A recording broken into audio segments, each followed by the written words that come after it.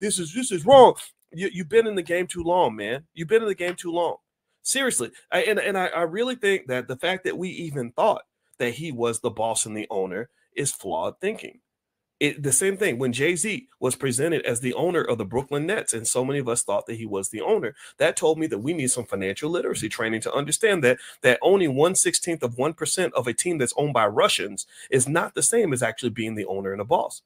We have to get enough financial literacy training to understand that just because they put that Negro on a billboard in the middle of Times Square and next to the Nets logo, that don't mean he owns the damn team. And I'm not dissing or making fun of him, but the thing about you, here's the thing you got to understand is that what you're missing when it comes to ownership and power in America is you're trying to get there by taking shortcuts. That's what you're doing.